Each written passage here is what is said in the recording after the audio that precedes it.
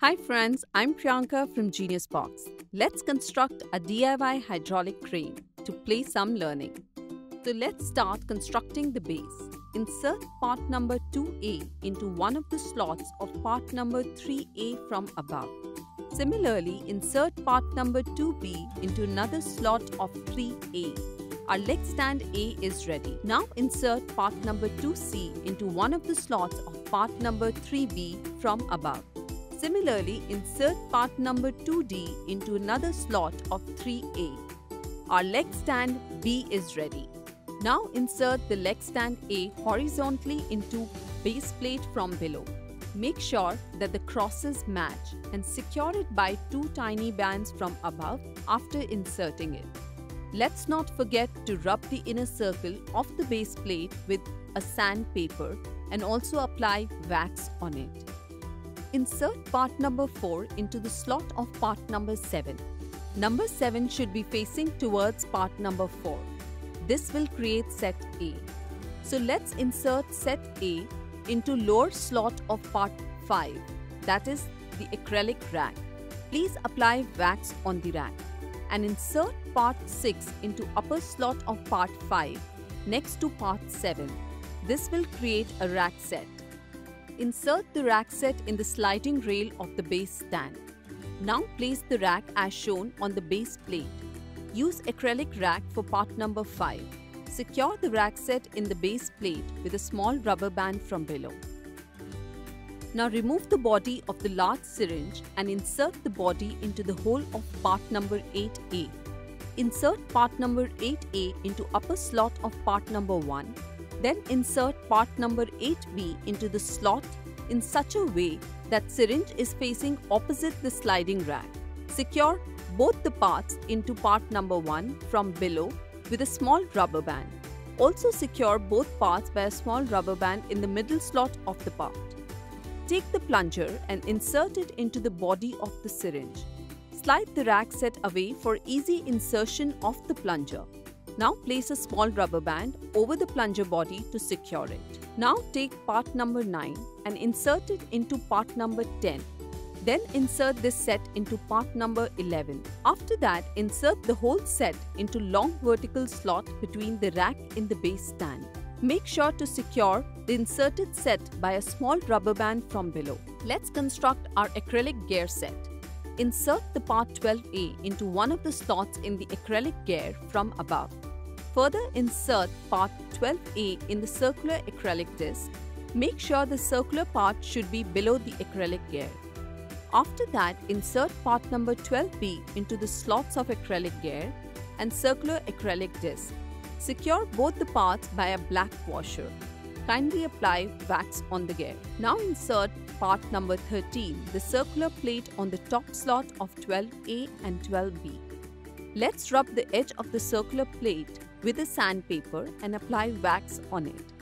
Further take part number 14, rub the edge of it with the sandpaper and apply wax on the edge and then insert it on the top slot of 12A and 12B in a similar way and let it sit on part number 13. Slide part number 15 from sideway to lock the gear set. Your set is ready and good to go. Now let's construct our horizontal arm. First, insert the extended arm of part number 30 in the upper slot of part number 29A from behind. Insert the octagonal washer from the other side and make sure to secure it with a tiny band. Take another part number 29B and insert it in the extended arm of part number 30. After that, insert an octagonal washer and secure it with a tiny band. Our horizontal arm is ready. Now remove the plunger from a big syringe and insert it in the hole of part number 32. After that, take part number 33 and place it over part number 32 with the plunger handle between the parts. Match the notches of part number 32 and 33 and secure both the parts by a small rubber band. Then insert the body of the syringe into the plunger and our syringe set is ready. Now place the syringe set between the arms of the horizontal arm set by inserting them in the circular middle holes Now insert a circular washer on one of the arms of the syringe set, and this circular washer will fit in the holes of part number 29.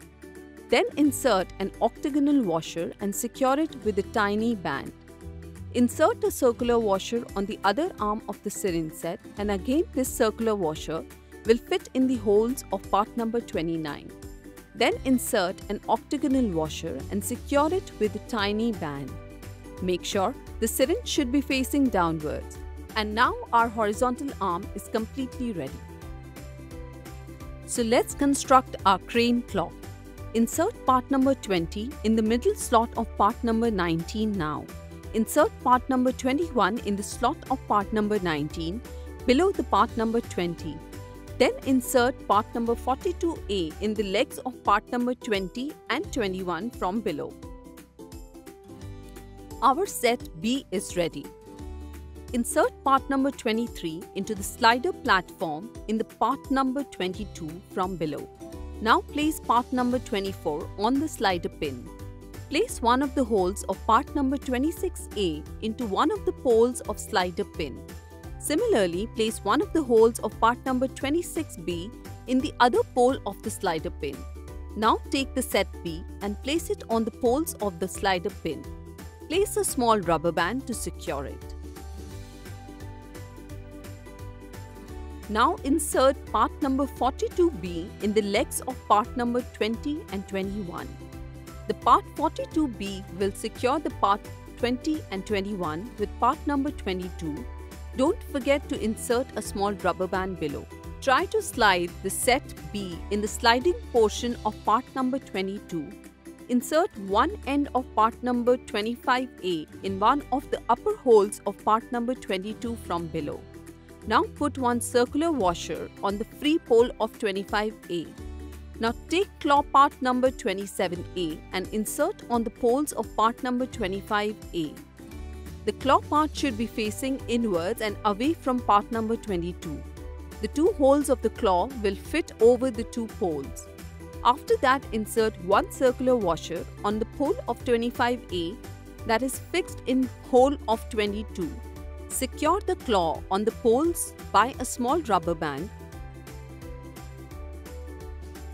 Similarly, install the other claw. Repeat steps from 32 to 35. Parts needed 25B, 26B and 27B.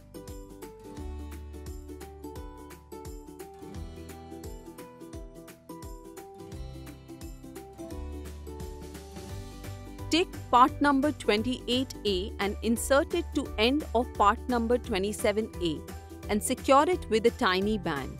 Take part number 28B and place it over the inserted part number 28A. Secure both the parts by two small rubber bands. Take part number 28C and insert it to the end of part number 27B and secure it with a tiny band. Take part number 28D and place it over the inserted part on 28C. Secure both the parts by two small rubber bands. Now let's build our vertical arm. Insert the arm of part number 36 in the upper slot with the mark U on part number 34A. Insert the arm of part number 35 in the lower slot mentioned as L on part number 34A. Place an octagonal washer from the other side and secure it with a tiny band. After that, insert part number 37 in the lower circular hole of part number 34A. Insert a circular washer from the other side and then insert an octagonal washer. Secure it with a tiny band.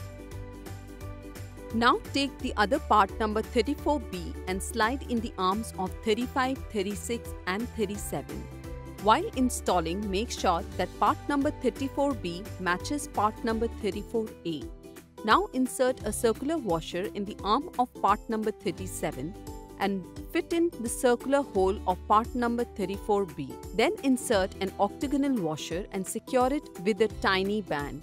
After that, insert octagonal washer in the arm of part number 35 and secure it with tiny band. Our vertical arm is ready. Now take part number 16 Rub the circular cavity with the sandpaper and then apply wax on it. Now place it over the gear set. Make sure the arrow on part number 14 and 16 should be facing in the same direction. Take the vertical arm and again make sure that the arrows on the vertical arm and part number 14 and 16 are facing in the same direction. Insert the slots of part number 14 and secure it by 4 black washers below. Make sure that the syringe in the base stand is fully compressed and the arrows on part number 14, 16 and 34 should be facing in the same direction. Now place the gear set over the base stand.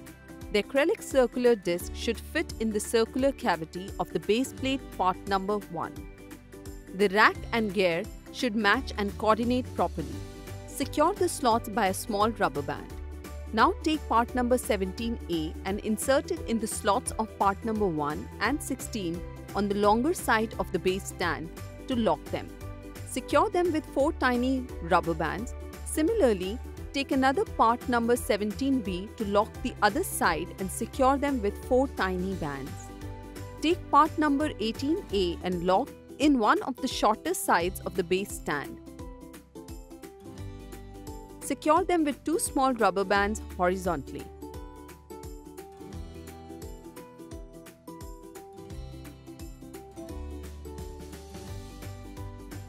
Now take part number 18B and lock in the shortest side of the base stand.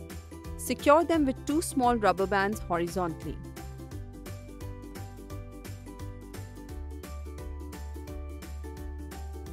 Let's insert vertical arm to the horizontal arm.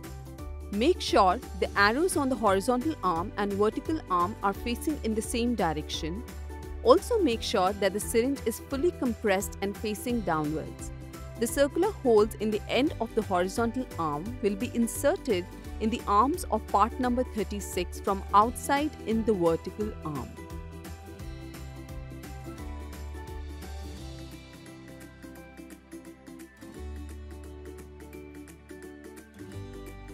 Now let's insert claw on the horizontal arm. Remove the plunger of the smallest syringe and place it between part number 20 and 21. Insert it in part number 19. Secure the plunger by a small rubber band. After that, slide down the claw so that the claw ends are away from each other. Let's put the syringe body on the plunger. Compress the syringe and put one of the plastic ends of the syringe body in the lower horizontal slot of part number 22. The front end of the syringe body will fit in the hole of part number 30. Simultaneously, ends of the horizontal arm will be inserted in the vertical slots in part number 22. Now take part number 31A and insert in the slot ends of horizontal arm, securing the claw to the horizontal arm. And our model is ready. Now let's construct our remote. Remove the body from the 3 syringes and place all 3 of them in the holes of part number 40A. Now take part number 40B and place them over part number 40A containing the syringe bodies. This will sandwich the syringe bodies.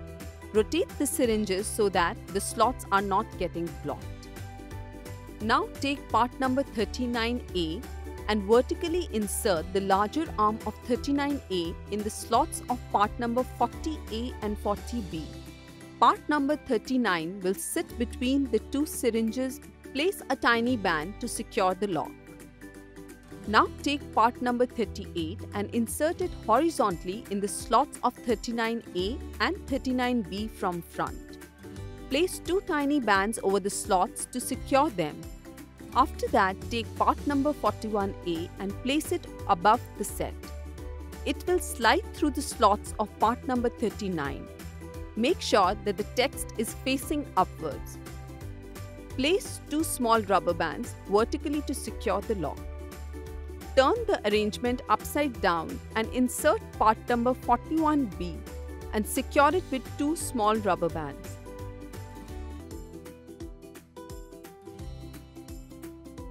Now insert the plunger in the syringe bodies.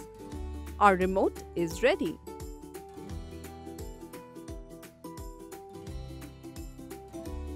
Now let's do the pipe installation. Take the smaller pipe and fit it into the syringe that is placed under the turn symbol in the remote. The remaining 2 pipes will fit in the other 2 syringes in the remote. Take a jug of water and place the ends of the pipe in the jug and gently pull out the plunger to suck the water.